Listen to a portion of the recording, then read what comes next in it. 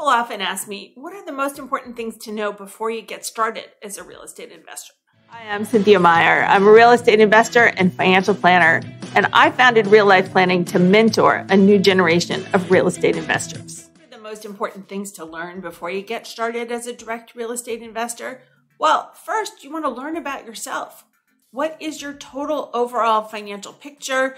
Where are you strong? Where could you use a little help?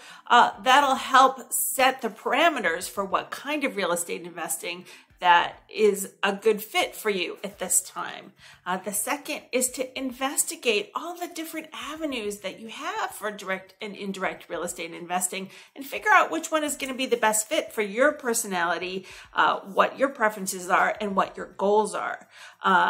Some people might want to be a landlord. Some people might want to host on Airbnb or flip a house, or perhaps be an indirect real estate investor through securities investing or crowdfunding. And then the third and final thing is understand the unique risks of real estate investing and know what you're getting into. Be prepared, read up about it.